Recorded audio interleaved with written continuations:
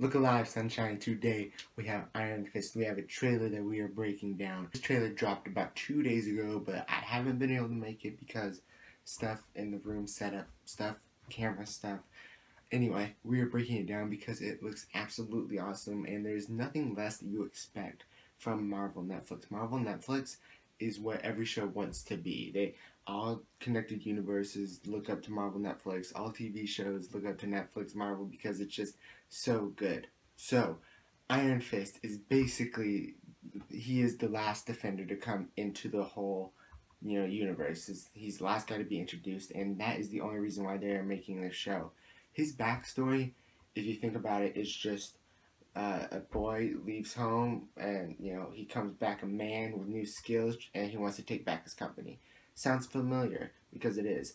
So they would not make a show out of this if it wasn't needed, but since they made one for Daredevil and they decided we're going to do the Defenders, so they gave Jessica Jones a show and Luke Cage, and they're like, well shit, we got to give Iron Fist a show now or it looks weird. So they had to give him a show, but they did it in the best way possible because they're taking all the good elements of Marvel Netflix TV. They're taking what they can from Iron Fist, from his backstory in the comics, because obviously you see in the trailer his fists glow. It just like you see like just like running through his veins and just like the coloration.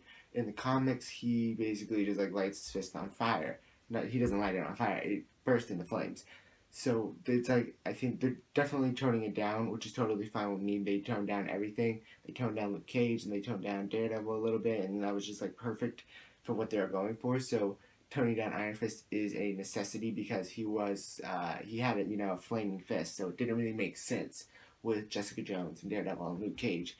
This show has Claire, obviously, because she's in all the shows, but it also has Madame Gao in it. You see in the trailer like the reveal, and she is kind of like the not the boss, but she is somebody of higher power than the main villain, the guy who runs the company that Danny is trying to fight, because obviously the guy that runs the company, when the guy comes back home that wants his company back, he's the main villain of every story. So Madame Gao, is working like above him for him, but like she's really like probably pulling his strings somehow to benefit her in some way. But that is also just a way to bring in Daredevil and remind people that these people are in the same universe and we're gonna bring them together soon. So just look out for that, because like they don't want people to just watch this and be done with the show. They want people to watch Daredevil, Jessica Jones, Daredevil Season 2, Luke Cage. They want them to watch all their shows to get all of the money that they can, so they're making sure that people know that this shit's connected. The tone of the show seems to be a lighter Marvel, but still with like really like dark themes, but lighter Marvel Netflix. Daredevil is obviously the darkest you could go for a TV show.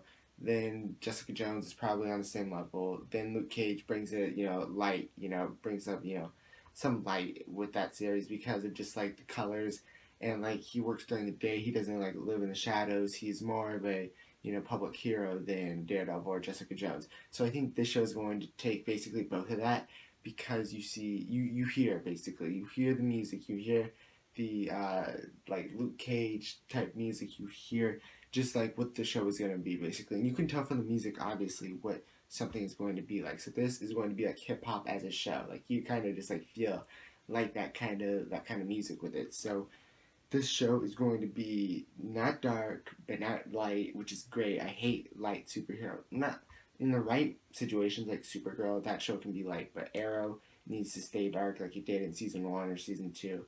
Flash was okay light, but it just rubbed off on Arrow the wrong way.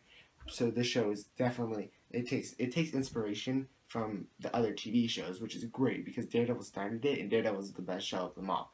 So it's great that he is the leader, because Iron Fist needs somebody to look up to if it's going to be a good show, because like I said, the plot is not something that we can work with to be a good show. With TV show trailers, it's kind of hard to tell what the season is going to be like because of, especially Netflix TV show, because they have 13 episodes and they cut them perfectly to make sure that you want to watch the show and they don't give away the entire plot in the trailer. So this one is hard to tell, but it's not hard to tell because of Marvel Netflix, of being Marvel Netflix. So you have nothing to worry about. I have nothing to worry about. It's going to be a good show. But that's what I said about Luke Cage. Luke Cage is a good, fine show, so fine. But it just it's I don't know how to feel about Luke Cage. It's kind of weird. It was weird, I think, because it was just lighter than we were expecting from, like, after coming off of Jessica Jones and everything. So it just, well, with him being, in the light more, and just, I don't know, it just seemed weird. But I think that now we have that in our brain, and that can be okay, and like that, that can work for Marvel Netflix. We're going to be okay with Iron Fist. And I am glad that they are bringing Colleen Wing into it, because she's going to keep the martial arts in the show very well. Because Danny was going to come here, and he just like he was basically just coming home before her, and just like he has to take back his company. Then he finds out what's happening, and then she goes with him on the journey throughout the series, and she is a martial artist. When everything else was taken from her, she learned martial arts. She opened her school. If you guys remember, after Luke, at the end of Luke Cage, like the series, Claire takes a little tab thing, and it was for Colleen's martial artist school. So she's going to keep that whole thing kind of tied together, because I don't think Danny could. Oh, that's my alarm to do this video. But I did it early because I was so excited to make it. The introduction to comic book characters and like good fighters are always really fun to see. So I can't wait to see like everybody that the show brings in as like a fight, because like his thing is martial arts, and I love like the fight scenes and everything. So it's going to be cool to see all like the fights that go on and all the new characters that come in from it. So yeah, I thought it was really cool. I can't wait to see it, and let me know what you guys think about the trailer in the comment section below.